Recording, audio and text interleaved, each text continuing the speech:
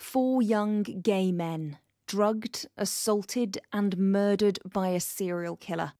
Stephen Port was free to kill again and again and again because of a calamitous litany of failures by the Met Police, who didn't think the deaths were suspicious. Now a damning new report warns it could happen again. His Majesty's Inspectorate of Constabulary found a number of areas where the Met failed 8 years ago and have kept on failing in the investigations of sudden deaths, from not enough training for the junior officers who get called out, a lack of supervision over those officers, unacceptable record keeping, and even a reliance on luck to identify links between deaths at a local level. If they get the basics wrong right at the start, the chances of categorising the death wrongly and therefore the danger of something like Stephen Port happened again goes up. Missing another serial killer? It's entirely possible.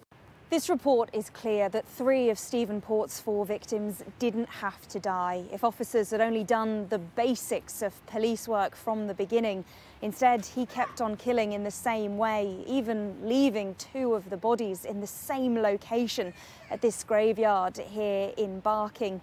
But the police didn't connect the dots and failed for far too long to realise they were dealing with a serial killer. Jack was very loving, caring, life and soul of our family, life and soul of everything. And yeah, everyone just misses him dearly. Jenny and Donna's brother Jack was Port's final victim. We've not been able to grieve for Jack because all we've ever done is have to fight. And we're still fighting to this day for a public inquiry. We're still fighting for justice.